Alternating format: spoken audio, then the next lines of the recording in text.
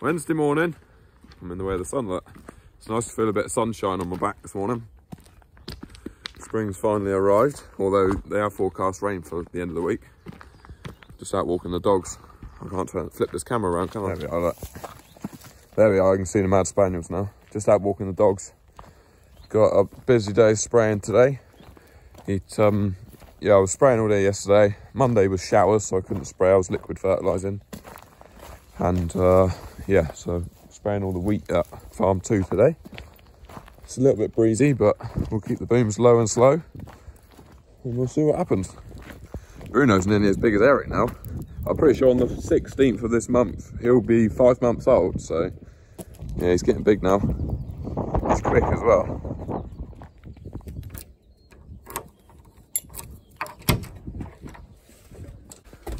Get the old sprayer started up. Dogs are waiting to go, look. 2000, yeah, this machine's, sometimes you've got to turn the key a few times for it to go. It's 2017, this machine, it still feels brand new. Come on, you bugger. Sometimes you do have to bang the starter motor. You should probably get a new starter motor on it, really. Get Bateman's to come out and do it, or Hunt's. It's a right pig, it's all the way down there. Got to do it a little tap. There you go. Sparked a bit.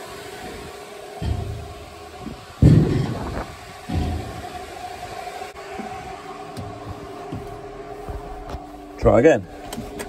See? Fine now, look. This got a nice view for filling up the sprayer. The neighbour's oilseed rape over there. This is our barley, looking really well. That's some clover that the neighbours put in their field. Lovely. I've got like 3 different recommendations just for the wheat here. This one, which is 28 hectares. That one's 9 hectares, because that's just one field. And then that one is, well, that actually sprays at 50 hectares. It says 48 there. So yeah, going to keep me busy today.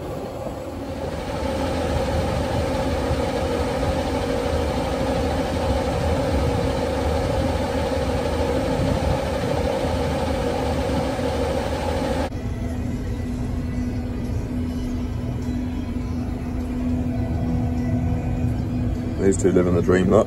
Yeah, so we're out spraying now. It's a little bit patchy on this top headland. It's really heavy clay, but the rest of it feels good. This is on. We're on the wheat on the Extase is the variety. We're up on the hill. There's the yard all the way over there. Look, it's a nice view from up here. I can't fly the drone at the moment because I've lost it. Over in that field over there. I tried to. Whilst I was filling up the spray the other day, I thought, oh, I'll quickly put the drone up in there and take a picture of the yard, because they're going to start taking down some of the old farm buildings next week, because there's going to be a lot of building work going on. And yeah, it just fell out the sky, and I looked on the GPS to see where it was last located, but I still can't find it. So yeah, it's currently lost. Might find it with a combine. You can see, well, you can just about see the crop moving, but it's not bad wind at all. Just going to go along slowly today, and yeah, it keeps the pressure down.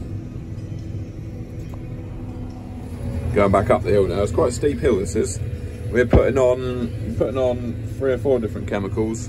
We're putting on some chlormequat, which is straw strengthener, and growth regulator to stop the crop from falling over, getting too tall and falling over. We're putting on a fungicide for crop disease, and there is a herbicide in there as well, actually, because there's some oat volunteers out here, because this was spring oats last season, so it's taken out a few of them. T1, I think this is.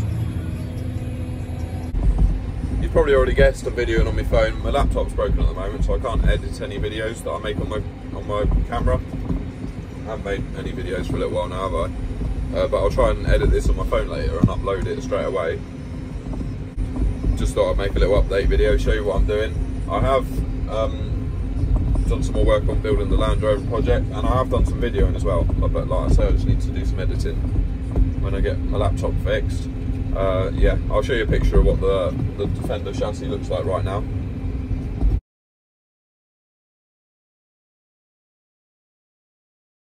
Yeah, so I'm chuffed with it. It's coming along nicely. I just, like I said in the last video, I need to find a TD5 Defender 90 to use as a donor vehicle, and then I can transfer all the bodywork, all the wiring looms and everything, transfer it all over.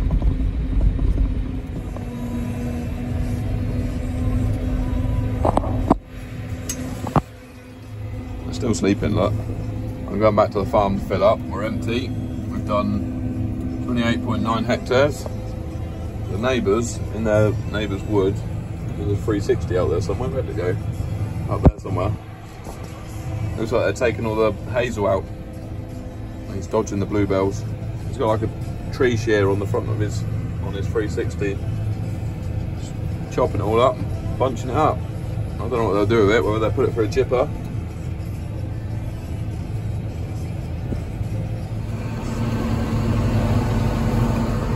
One of these dogs has farted, so I'm letting some fresh air in.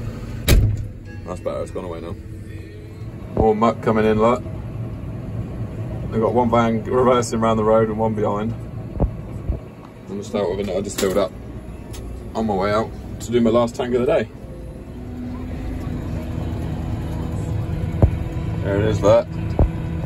Just tipped up there. I'm not sure if that's the 150 or the 155. We've got two 150s at the moment. I was hoping to get a video of them tipping, but I was too slow. They've already left. So yeah, it's just coming up 5 o'clock. I'm done for the day now. I've got to go take my daughter to swimming lessons, so finishing on time today. I'll edit this video in a bit, maybe while she's doing her swimming lesson. And yeah, you get to watch it tonight. You might have to excuse the adverts, because if I'm uploading videos from my phone, I don't think I can control how many adverts are in the video and where I put them. So, because normally when I'm on the computer, I can control exactly where the adverts go, and I normally just put one at the end, one at the beginning, one at the end. This is a bumpy track. And sometimes one in the middle, sort of thing. But so yeah, you might have to excuse that whilst I'm uploading videos on my phone. But yeah, right. I'll catch you in a bit. Thanks for watching. Where you gone? Found you.